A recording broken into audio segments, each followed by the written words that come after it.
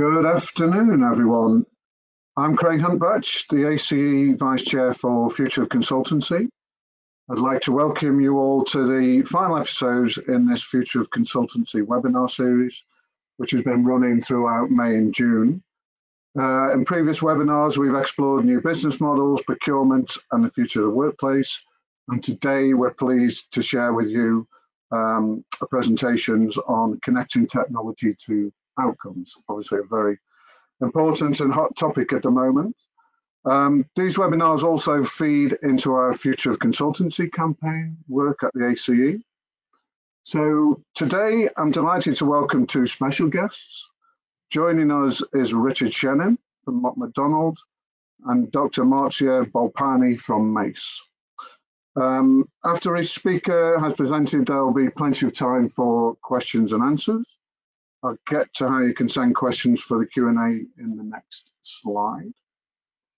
So, repeat listeners will know all of this, but it's just good to remind everyone. This webinar is best experienced through headphones, which will help to cut out the background noise. If you turn off your microphone, you won't hear yourself breathing into the earphones as well, which is really useful. To ask questions, please go to the questions tab in your control panel. That's the sidebar with the controls on the right of your screen. We will try and answer as many questions as possible, but don't worry, if we don't get time today, we'll also answer any others we haven't had time to cover in the webinar. So please send your questions in. Feel free to send them during the webinar. You don't have to wait until the Q&A session has started. And don't worry, if you miss anything today, we will be uploading this to our website in the next few days. So if you want to listen again, you can. So for the presentation, I'd now like to hand over to Richard to start the presentation. Richard, over to you. Great, thanks very much indeed. So yeah, hello everybody, I'm Richard Shennan, Group Digital Delivery Director at MacDonald, and I've been involved in supporting ACE projects over the years really.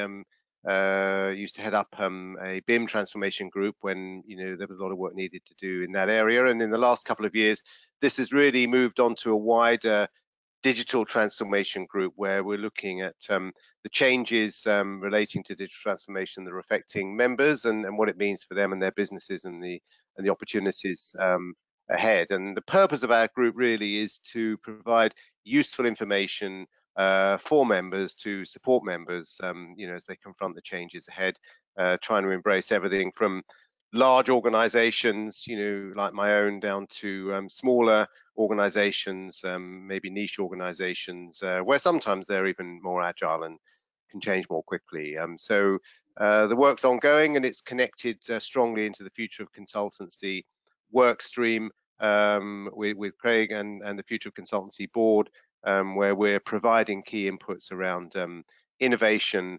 in all of its senses, really. Innovation in terms of product, service, business model, technology, so that we can help people see the way forward. So that's a bit of background about me and my work with the ACE, and specifically here we're going to talk about connecting technology to outcomes. So if you can go on to the first slide, please, Chetna.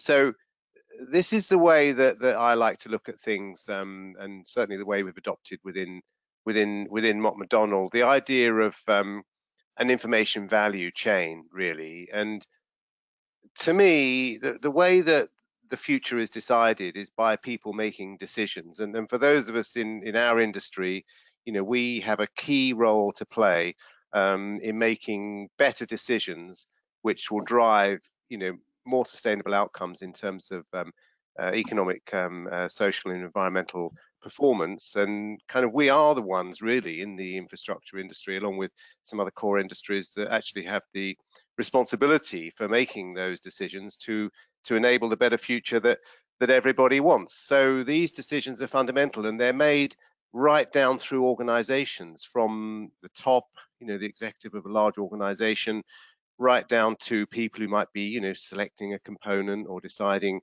which is the best solution to meet a particular demand or project that they've got in front of them. So decision making, I place as kind of central really to a sort of sustainable future. And then, so what enables better decisions to be made? If only we had all of the information relevant to that decision kind of in front of us, then we would make a better decision. And it's clear in the context of, let's just take sustainability, for example, that if we really had accurate, reliable, believable information in front of us about the impact of our day-to-day activities now and over the last number of years, then we probably wouldn't have done the same thing.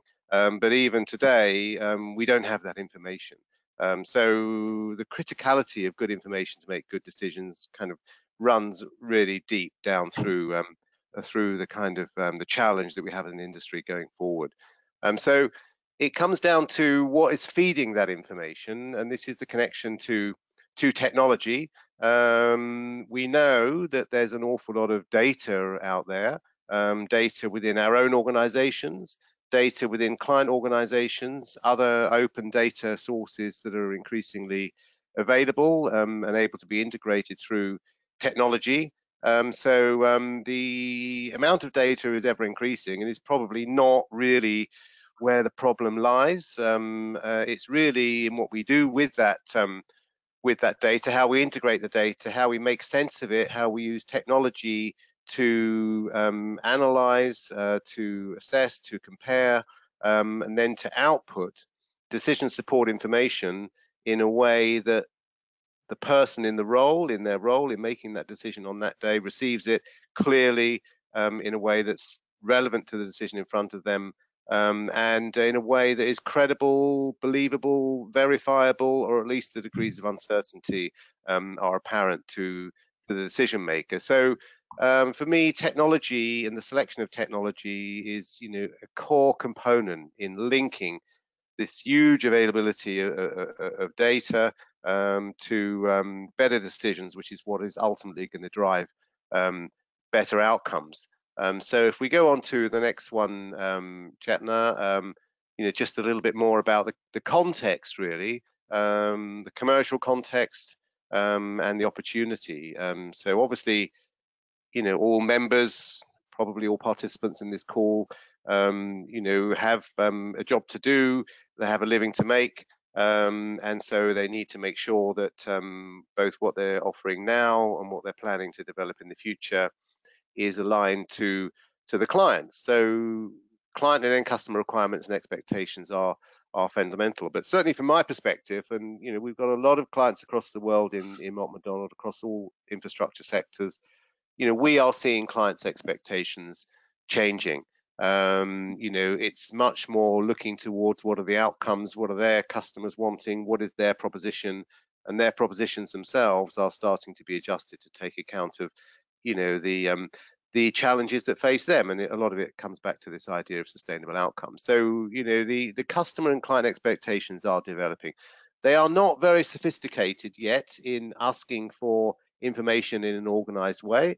As many of you will know, even over the years, client briefs have never been, necessarily the greatest, and we have to help them to put those briefs together. And nowadays, we have to help them to really think through what information do they need to be delivered to them in order to enable them to do what they need to do, to build, to own, to operate, to repurpose, whatever the application they have across the life cycle. So clients and customer requirements and expectations are changing, social demand is changing, and we need to help our clients to respond to that.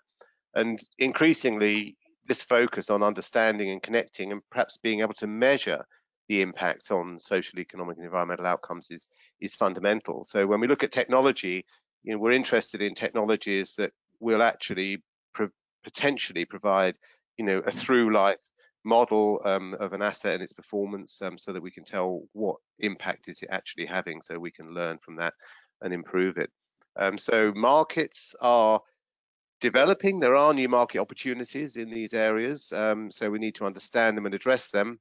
And those of us that come from a traditional consulting background, which is probably the majority of people on the call, we also need to really be prepared to deal with evolving and potentially disruptive competition, which we see coming from many directions. In the world of information advisory, we see competition coming in from, typical management consultancy type organizations, Big Four. But they have a lot of capability to crunch data. They don't necessarily have the deep domain expertise that we have in understanding our sectors, understanding infrastructure, and understanding clients. But they are coming in. We find the technology suppliers themselves coming in with a sort of a quasi-consultancy offer, where they might have a little bit of a consultancy bolt on to help to pull people towards their software, but ultimately the financial model for them is always going to be subscription and software as a service. But they do take some potential revenue away from consultants because they might try to go in directly and just persuade client to spend all their money on the technology before they've actually figured out what they want to do with it. So that is a challenge. And then we have challenges coming in, and we see this very actively in our organization from small new startups who are coming in with niche digital solutions for particular challenges and problems, whether it be one little piece of the design process or one little piece of project management, or typically quite niche modeling applications and so on. But we need to be very aware of that work, because what they do bring often is a degree of automation and efficiency which enables things to be done in much less time than we traditionally would spend doing it the old way. And this is also related to a shift in business models where, the hourly rate approach, whether it is accumulated up into a fixed fee or not, the idea that things are based on hours spent rather than technology deployed is something that's very much connected to the future business models that Craig already mentioned. And what are the enablers? Well, I've mentioned, the huge abundance of data and the need to connect it to value. There's a big drive and a lot of technology which enables information to be better structured.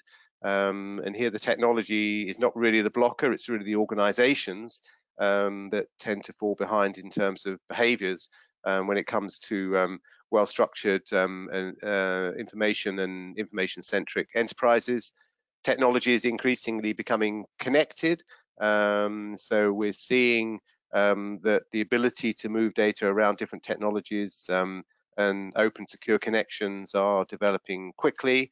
The idea, for those of you who might be using tools like Autodesk, you go back, 10 years, an Autodesk plan was to sort of have a little bit of everything in one big Autodesk corral and make it hard to take data out of it to try and get everyone to buy all their products. This is a model which has really not succeeded, thankfully, and people are now actually looking at open exchange of information and then increase application of automation. There's a lot of it coming through, and the challenge for the organizations is what does that mean for people? Certainly the proposition that we adopt in Mott MacDonald is that this is that the machine, a well-organized application of machine technology should actually enhance the human capability and liberate people to do what they do best, which machines can't do in terms of intuitive behavior, collaborative behavior, decision-making skills, which maybe one day machines will take it all over, but that's certainly not the case now. So how do we actually look at the interrelationship between automation, machine plus human to give an ultimately better outcome? So that's a kind of landscape, certainly how we're seeing things in Mott MacDonald to share with you. I'm not the hands-on technology practitioner or expert in use of all these tools. Tend to be working, looking at things across more of a sort of conceptual and organizational level. So it's great that we've got Marzia with us on the call because she's going to be able to take us a little bit more into how do you apply this kind of thinking to the actual selection of technologies which will enable you to work through this value chain and ultimately connect technology to outcomes. Marzia, I'll hand over to you. Okay, thank you. So good afternoon, everyone. So I'm Marzia Bolpagni, and I'm Senior BIM Advisor at MACE. So for all of you that maybe they don't know what this acronym BIM means, is Building Information Modeling, and is part of the digital transformation. And also in UK, it has been a push on implementing building information modeling, especially in the public sector.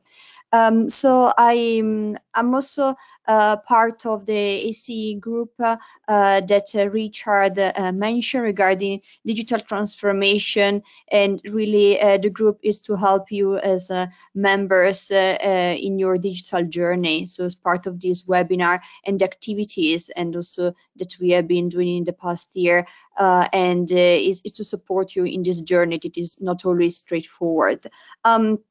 I'm also involved in other activities, ambassador of the UK BIM Alliance, and also working on terminology for the BIM dictionary.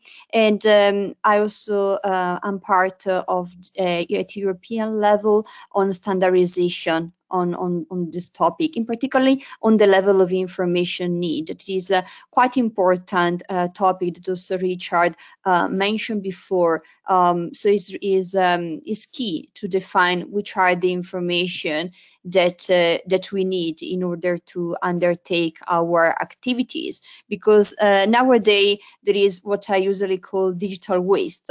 So not because we have the technology and the availability of more data that those are available for us to make our job easier. So it is really important to have a lean approach and define, first of all, the purpose, so what we want to achieve, and then to define which information we need from a demand in order to undertake our job. So I think that we can move to the next slide. So as part of the future of consultancy, the strategy is really looking at the different aspects that has been covered in the previous webinar.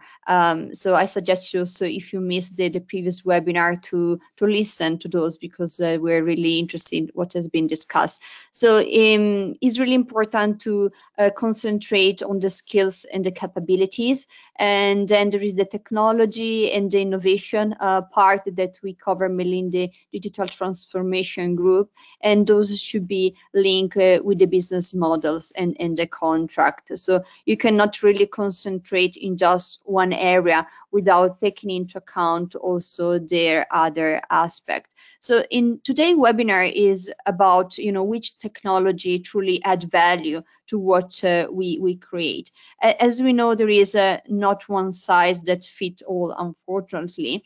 The technology is really an enabler, and so it's important not to be just technology centric and to focus everything on technology, even if we know that it sometimes is easier to concentrate and, for example, buy a tool and implement in our project and for our business. But we need to take into account other aspects that we will discuss today, because if we just concentrate on the technology piece, the risk of failure is really high. As I think that most of you already know. So the technology should really be driven by processes, and those processes should be governed by policies and protocols. So it is important to start with the process. So far, we see a lot of policies that is being produced, but is also key to focus on the processes of our organization and how we can improve those processes. So we can move to the next slide.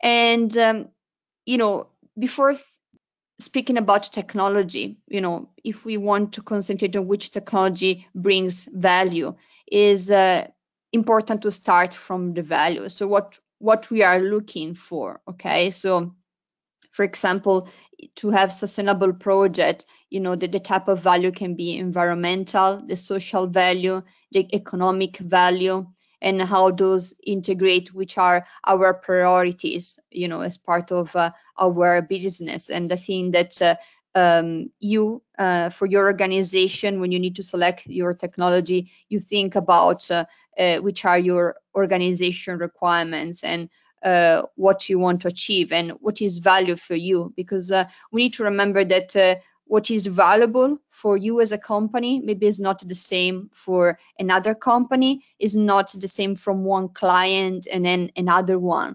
So it's really important to understand also the priorities of what we define as valuable for us. So it can be the natural capital, the manufacturer capital, the financial capital, the human capital, the social capital. So it's important to think about, start from your organization and your client organization, and to have a clear idea about what the value means to you. And what I noted is most of the time people that deal with the digital transformation, they're really on the technical side, but there is the link to work, for example, with other people that have this relationship with our clients and work with them in order to see which are their pains that we want to solve with the technology that we will cover later on. So we can move to the next slide. So when we speak about technology, especially in this situation, there are different technology, and then you can categorize them in different ways. So from insight and intelligence, so machine learning, deep learning, advanced analytics, the modeling and simulation. So the digital modeling, I specialize in particularly in building information modeling, but more and more also the behavior and the performance, understand how the different people they use the space, for example. Also the communication area, IoT, 5G, near field communication, for example, and also immersion, virtual reality, augmented reality, mixed reality, and so on. And also there are emerging ones such as data and information, what is computational, blockchain, and cybersecurity. This is just to mention some of the technology. Of course, there are more, but as you can see, the scenario is quite wide. And so how can we select those technology in order to make value? So part of the work of the digital transformation group of the ICE is to help you in this journey, as you mentioned before. So how to select those technologies. So we can move to the next slide. We will not go in detail here, but it's important to mention that when we need to analyze different technologies and which one to select, it's important to first check the technology readiness level. So which one we can immediately implement and use in our project for our clients, for example, and which one instead is they are at the beginning, still has not been finalized. So we need to do some research and development. First, we needed to run some pilot project and so on. So it's really important not just to also work maybe with some startup when you start with this collaboration. That is really important, but understand the technology, at which level of technology readiness it is. So if we move to the next slide. But we say that the technology, in order to bring value on the application of technology, we need to start understanding our customer. And so I wanted to share some practical advice on how to do this. There are different approaches for sure, but it's also important to have something that we can start thinking about. So this is a value proposition canvas. So I don't know if you are already familiar with it, or maybe you are using something similar. But here you can see there are two different aspects. So the cycle on the right represent the customer profile. Okay, so you can see that one aspect of the customer profile is the jobs. So what our customer, and you know, somehow the customer can be also internally in your organization, or maybe can be external as your client. Which kind of job they want to get done? So what do they want to achieve? So do we have a clear idea and clear visibility of which jobs they want to achieve? And once we start to list those jobs, then we need also to think about which are the pains that they are currently facing. So it's really important, this discovery piece, because if we just implement a technology, just because maybe it's an hype, so everyone is speaking about machine learning, everyone is speaking about blockchain and so on. But if we don't refer those back to the customer profile, then we will not really bring value to our clients. Okay. So which are the pains that they want to avoid, that maybe they are facing and they want to avoid, or maybe they know that they don't want to have. And then on the other sides, which are the gains, so how they measure success. Okay, do we have a clear idea about how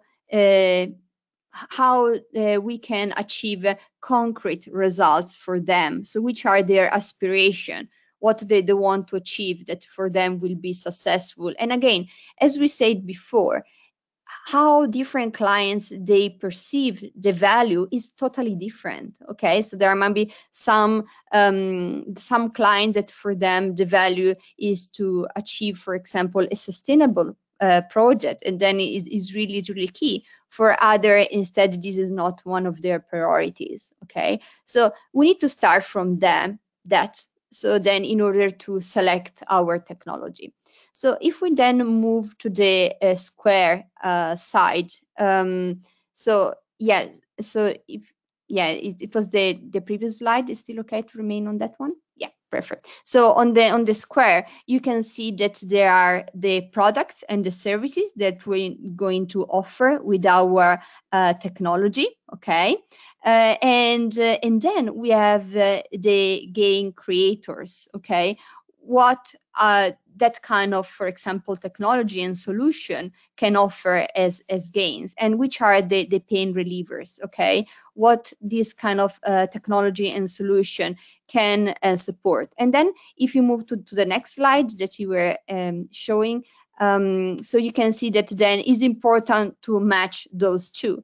Because if we have a solution, a technology that can provide some gains and some pain relievers, but actually on the other side, we don't have a demand. So we don't have, is not solving any pains, and is not helping our clients for their success, on how they measure their success internally. Our technology and our solution will not really add value, okay, to our customer or internally in our organization.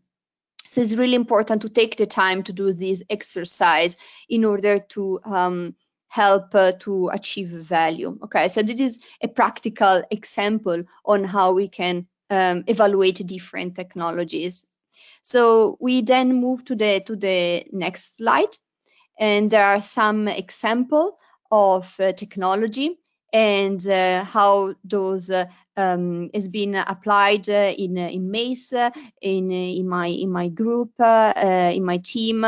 And there are, I think that there are different applications available, but some 3 examples. So the first on virtual reality.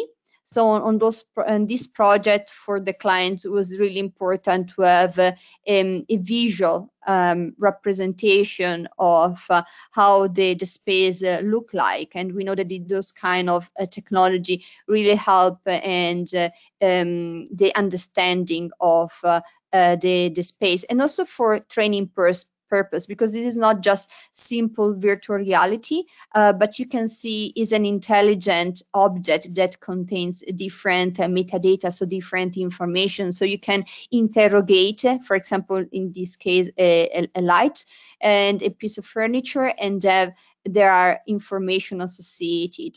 So these help also to train the maintenance staff in order to understand the environment. Another example is regarding sensory and IoT, that is also quite popular. So we speak about a lot and on using sensor in our buildings. So it's really important to understand what we want to achieve. Again, it's not just to buy the sensor and install in our in our buildings, for example, or our infrastructure, but is understand which is the problem that we want to solve. In this case, in our building, our main office, we wanted to check the usage of the toilet and the difference between different floors and also from different gender, if there was a difference, and also to improve.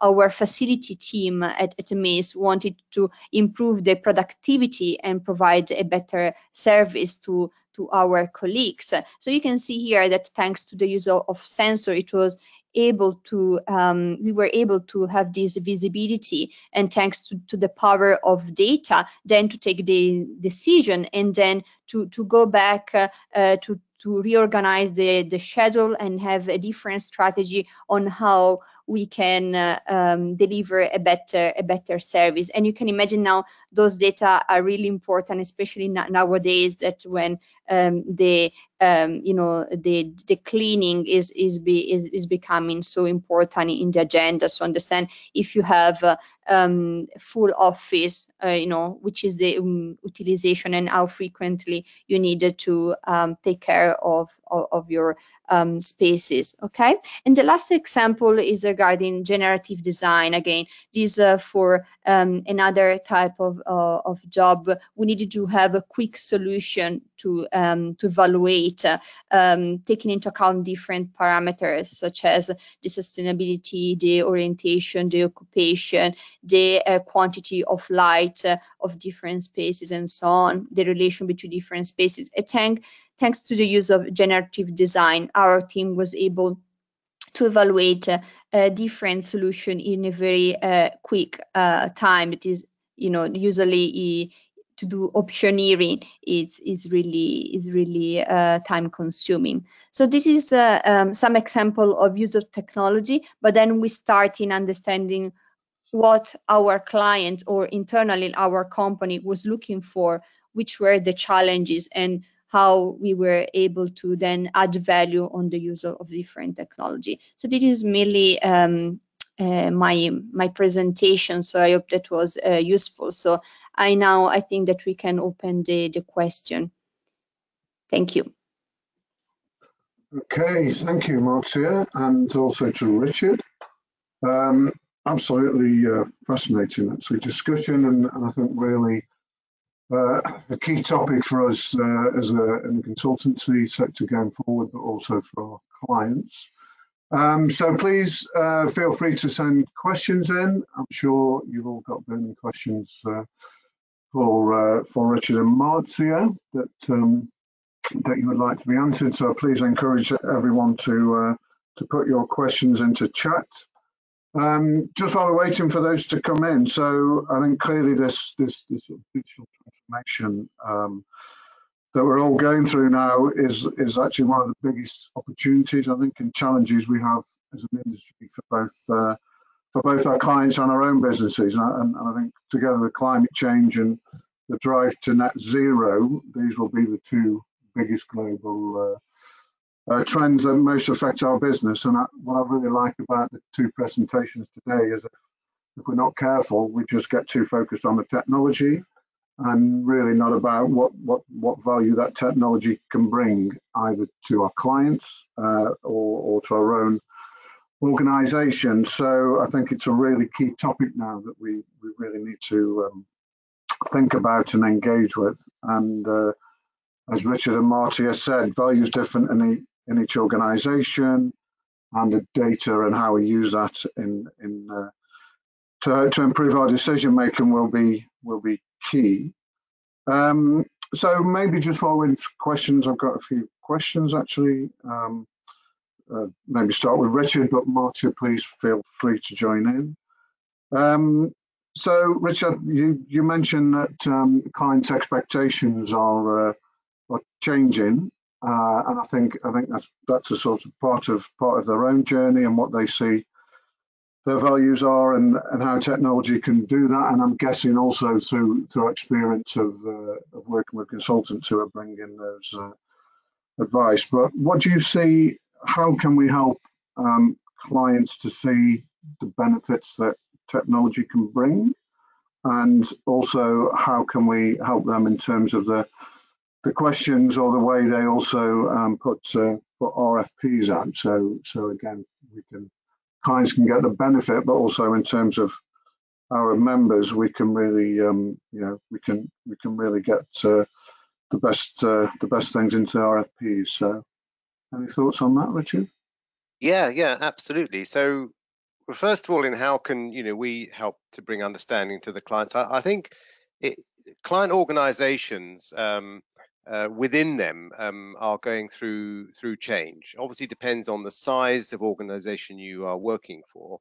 My experience tends to be working with the relatively larger size organizations, and what we find there is that at the top end, the executives, the leaders, the directors, whoever they are becoming increasingly connected to the idea that they need to be seen not only doing something, but seen to be doing something about addressing sustainable outcomes. And we are finding that even investors are increasingly adopting environment, sustainability and governance as a methodology, so-called ESG, as a driver, because they can see that it could potentially, the failure against these ESG criteria could lead to a business risk in itself. And not only that, but above that level, we're also seeing that investors, right up to large-scale investors or institutional investors, the source of a lot of the money that comes through to new projects, are also applying that same thinking in that if they do not see that these ESG issues, and some are mapping it onto the UN Sustainable Development Goals as well, are being addressed all the way down the line, right to the investment and the project itself, then it becomes a kind of a red line. So it goes right back to the source of the money, and this is being recognized by leaders in organizations. The snag with organizations is that the people who might be doing day-to-day procurement, the people that consultants might be talking to, aren't necessarily completely on board with that message and maybe don't even know what it means to them. So that the thing that we would really recommend, I would recommend, is that consulting engineers start to go out and talk with confidence about these issues to the people they know, even if they think the people they know might be a bit skeptical about it, because people in roles around commissioning work, around managing work, whose ultimate responsibility is just get the job done on time, on budget, it may not be the top of their agenda or front of mind to start to think about sort of outcome-based thinking and environmental, sustainable and governance issues, but within their organizations, it's coming down the line. So I think the confidence that this is a real happening thing, I would really recommend that people take those discussions out there, even if they find that they're the ones having to introduce it to perhaps direct people that they're dealing with who might not have the same view of the world, let's say, because it's coming down the line through the organizations. And then how do we help them to procure better? So I mean, in a way, this does go back to the origin of thinking in the UK in BIM, where there was a lot of leadership, going back really probably not far off 10 years now since all this started. The idea of employees in information requirements, which under ISO 19650 has now been changed into enterprise information requirements, to take account of some linguistic preferences, perhaps about whether people call them employers or not, US terminology and things like this. So they come up with exchange information requirements, I should say, because it's still EIRs and it means basically the same thing. So are clients good at producing that and requiring information as part of the deliverable? Probably not. So I think this is, to form an advanced relationship with clients, it's really good to go out and have that conversation with them about what information do they need, at handover as well, and what are they going to do with that information, because then it goes on to become useful information over the whole life of the asset. So it's like a kind of a more advanced version of helping the client to do proper briefs, and things have been around. Brief support tools have been around a long time. If you go back to my old field of building services, we used to have we still do have the upgraded BISRIA schedules, which break all the way down into, in those days, specific deliverables using sample drawings. This is what you're going to get, but actually trying to move that thinking on to information and data.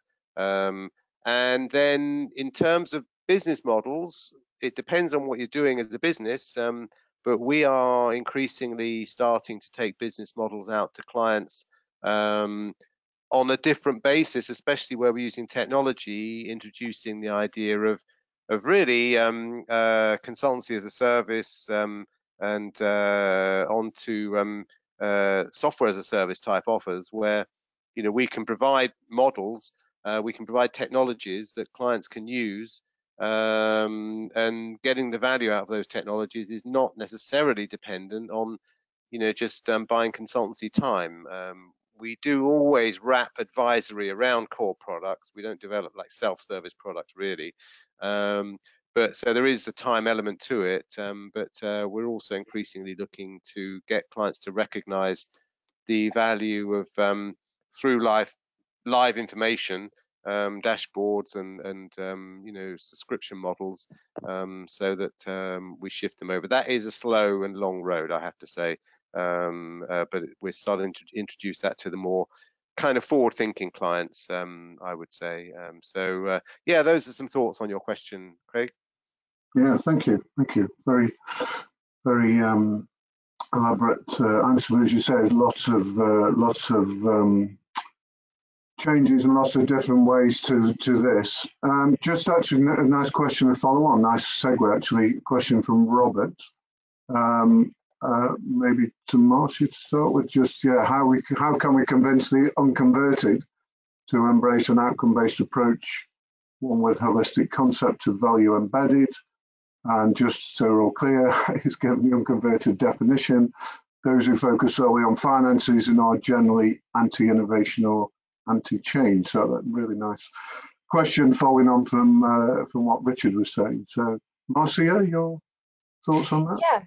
Yeah. So I think that this comes back to the skills, and we are in an industry as we know that is not famous to be active and proactive on innovation and embracing innovation, not just in technology as we mentioned, but also in processes and policies.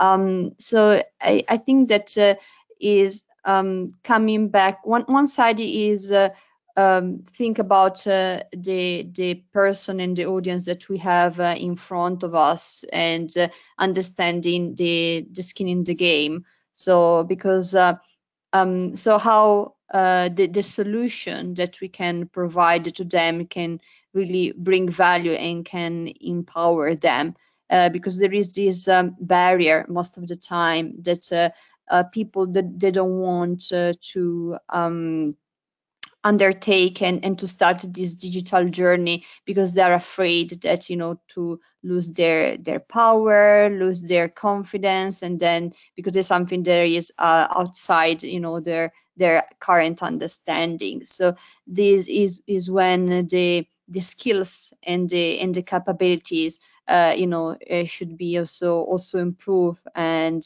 to provide solution that really can give power and not reduce in the sense of can make their life easier. So in that case, if they are not convinced on the use of the technology, it's really to understand which is the role and what they do, and how this can benefit them and their organization. So this is one aspect on how we can convince them on their digital journey.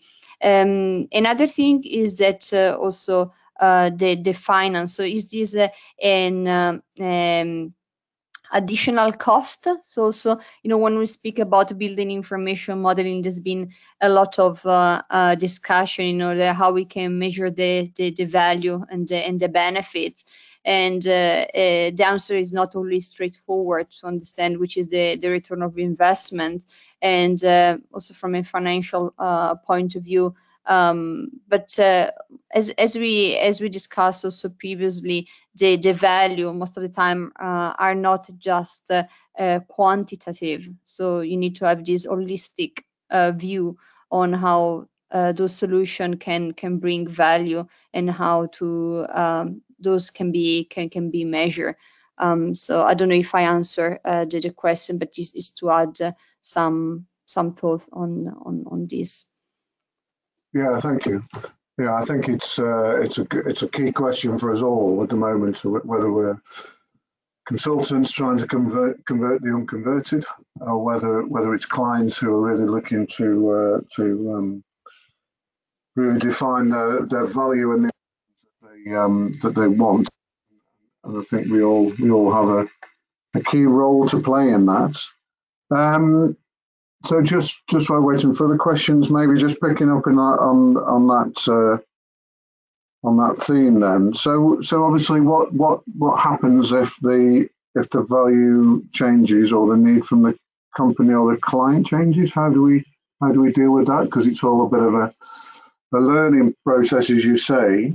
I like your slide you showed earlier, Marzia, about focusing on the outcomes and the jobs to be done, etc. Recognise those things that we use ourselves. But what happens if the value changes? How do we deal with that? Yeah. Thank you, Craig. Is a very good question, because it's not that you do this exercise once and then you are done. So also using this sort of canvas also from visually to have a clear idea about how your solution can bring value to your customer. This really can help, but is really a good question. But what happens if how to monitor also the different needs that can evolve during the time, and also taking into account the environment that may be changing, and so the demand can vary. So it's really important to have an iteration of this approach. So to monitor and to have this relation with the customer, and to repeat this exercise in order to make sure that our products and our service are still they are answering to a question that is still relevant now and can be in the future. So we need to have we speak about agile, to having this sort of agile approach, and where we can reiterate, test the solution, and then to monitor the situation. So the approach that I showed is something that should be repeated over the time. Okay, thank you. Yeah, I think it's as you say, it's good to test this and to keep iterating as we go. Just to have a more question, I've just got maybe one more question for me, and then we wrap up if we don't have anything. So, final question to Richard then. So, we mentioned about the readiness or the maturity of technology, and I guess for clients, but also for consultants. But maybe a question related to our business, our members. So, how can companies evaluate the sort of the readiness or maturity of technology and what to invest in now that can be ready implemented versus what to think about developing for the future? So how can they evaluate that? So what advice would you give, and maybe where can companies get advice from in this area? Yeah, thanks, Craig. And where to get advice from is difficult because there's obviously quite a lot of push coming from quite a large number of technology suppliers, both the established ones that we know and love and the newer ones on the block. And they do obviously come forward with a proposition which is perhaps sounds as if it's more advanced than it really is. So a structure around testing technology is essential, and we tend to use a methodology a little bit around the idea of the innovation framework that we've been applying inside the group to look at technology readiness, and we tend to look at it in a way where we try things out in a structured way. So hopefully with technology suppliers, this can be something which can be done in partnership with them, and not necessarily with any substantial financial commitment apart from the fact that the willingness to try. The definition of a pilot project, clear definition of what you mean by a pilot project, what is it intended to achieve, and how can you measure its success against those intended outcomes just of the pilot itself. And then run pilot in a kind of contained way with risks around identified, and if necessary even in parallel with a conventional process if you're in a situation where there's an unacceptable risk to piloting something which is maybe on a live project where the client doesn't want to pilot something you haven't tried before, so you might need to do it in parallel, or you might pilot something in conjunction with a client where you say, well, let's try this new technology to address your specific problem and look at it together.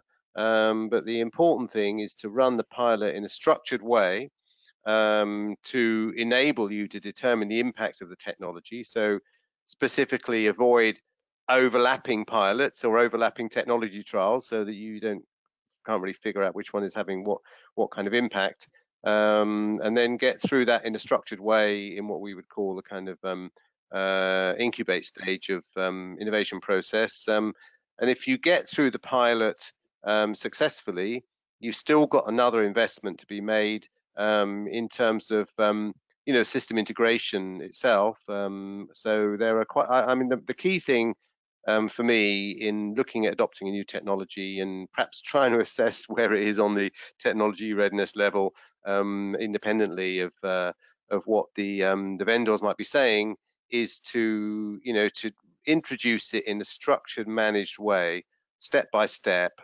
with risk managed around the application, defined stages of piloting with defined outcomes that can be actually measured against, readiness to drop it if it doesn't seem right, rather than just keep laboring on trying to use it.